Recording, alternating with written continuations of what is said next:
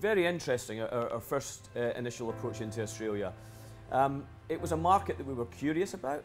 It was a market that we knew were dynamic, but it's a market that's not punching above its weight. And what we believe is Sydney is a world-class city. It's a top-tier city.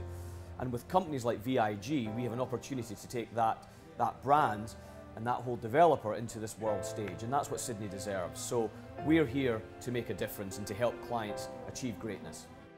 We work with clients that push us, that are ambitious and are demanding. And I think with VIG, it's not just the fact that demanding for excellence, it's they've picked a world-class team to work with, and that only makes us better. And we love working with clients like this.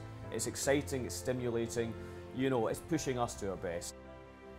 The Silkari brand is really creating a hospitality and residential luxury brand, as I say. It's a holistic brand, it's not like anything else that's out there. And what's really important here is to try and marry the whole difference in cultures from East meets West in there.